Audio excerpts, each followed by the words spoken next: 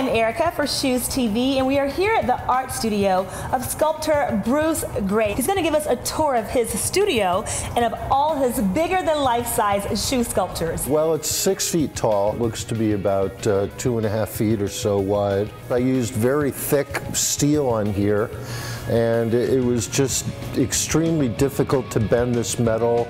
I had to jump on it and heat it up with a torch and have it clamped down on tables, and just picture me just jumping on the thing over and over again, heating it up and hoping I don't kill myself.